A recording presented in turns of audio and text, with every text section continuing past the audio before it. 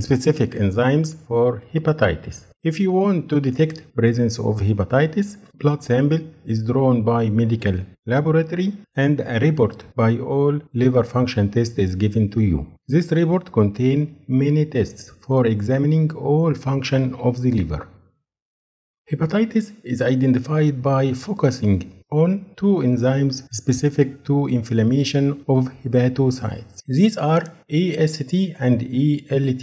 Reference ranges are from 0 to 35 and from 10 to 40. Elevation of both enzymes indicates hepatitis. If elevation is moderate, then the hepatitis is slight.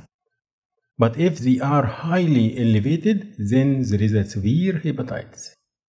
If AST is elevated alone, this indicates muscle diseases, as AST is present in high concentration in muscle and liver.